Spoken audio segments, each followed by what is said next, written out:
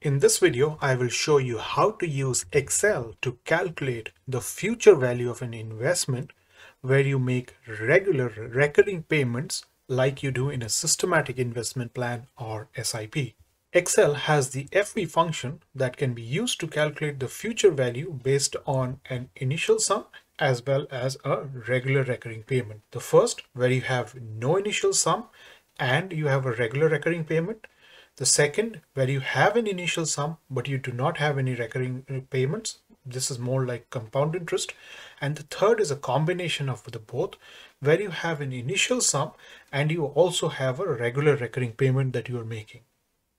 Now let us look at the FV function and its parameters. This FV function has 5 parameters and is a bit more complicated than your normal formulae. So let us look at each of the parameters in detail. The first one is rate, which is the interest rate per period, and it is denoted in decimals or a percentage.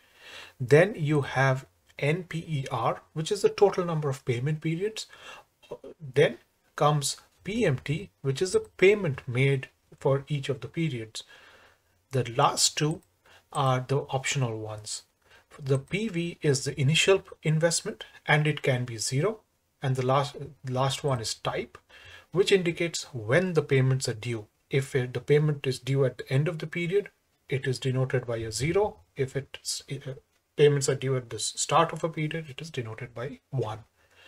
One thing to note is that any payment that you are doing, will be it the PMT or the PV, has to be denoted by a negative number. Otherwise, we will have an error in the calculation.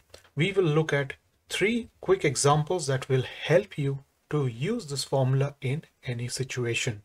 So the first one that we have is the simplest one, where we are calculating the future value with no initial sum and a recurring yearly payment. So now let us have a look at this. So here as I said, you have no initial investment, so your PV is 0, and you are making a recurring contribution of 250, so your PMT is 250 for a term of 10 years, and your annual interest rate is 5%. So we are denoting NPER as 10 and rate as 5% or 0.05. Now we can calculate the future value in a shortcut, which helps us to remember all the parameters by saying equal to FV, and then pressing, after you've written FV, you have to press Ctrl A.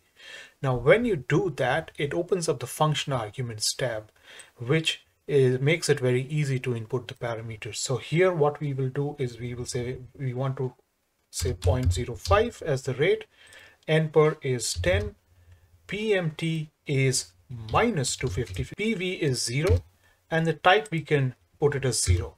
And when we say hit OK, it has calculated the future value for us.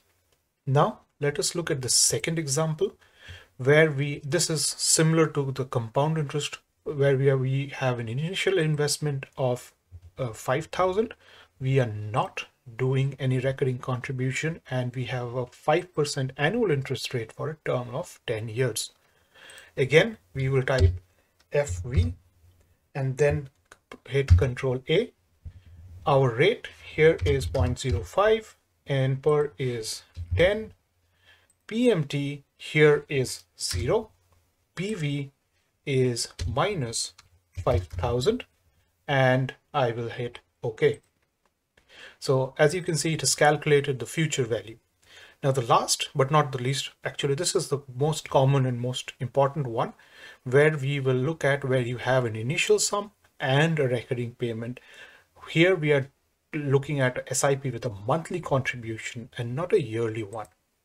So here I have initial investment of 5,000 with a recurring contribution of 250 for a term of 10 years and for an annual interest rate of 5%. Now be consistent with the units used when you are specifying the rate and NPER. Because we are doing a monthly contribution, as I said, we are doing a monthly contribution, my NPER would be 10 times 12, which is 12 months into 10 years, 120. And I have to also express my interest rate in the same terms. So at a monthly interest rate, which is 0.05 divided by 12. With this simple trick in mind, we will go ahead and enter our FV formula, right? FV control A. Here we will say at rate, we will say 0.05 divided by 12. And NPER, we can write 120 directly. PMT here is minus 250. PV is minus 5000. And type, we can leave it as, we can omit type. And once we hit OK, it should calculate the future value for us. So this is how you can use the FV function to calculate the future value in multiple scenarios. Hope this video was useful to you. If it was, please do hit the like button. That helps us tremendously with the YouTube algorithm.